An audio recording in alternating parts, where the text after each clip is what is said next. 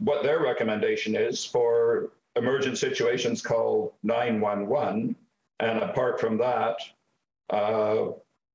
phone to determine which health center is open, and they give the phone number. And I think that's it. Imagine walking up to an emergency room in urgent need of medical care, only to realize the emergency room is closed.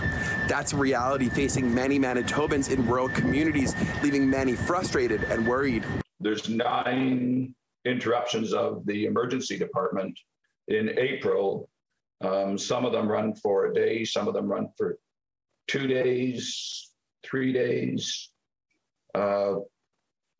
We're concerned. The big question is where does it all end up? Christopher Ert, who's the Reeve of Norfolk Treeherne in southwestern Manitoba, says right now if people try to go to the hospital in the community and find it's closed, they'll be driving roughly 20 minutes to Notre Dame Hospital. But if that's also closed, they could be facing a more than hour drive to Portage-la Prairie.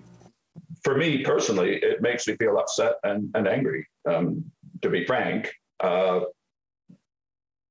I appreciate the situation. I appreciate that Prairie Mountain Health and the province are doing what they can with limited resources to share the load and do that. But not knowing the environment they work in, but I say that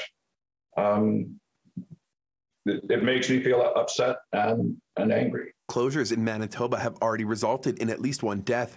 The most recent critical incident report from the province shows a patient died en route after the emergency department they presented at was closed. City News reached out to the Prairie Mountain Health Region for comment on the concerns brought forward by Reeve Ert, but a reply was not received by deadline. However, earlier this week, Shared Health said work is being done to address shortages, specifically in the field of nursing in the province, through new education spots, mentorship programs, and financial incentives.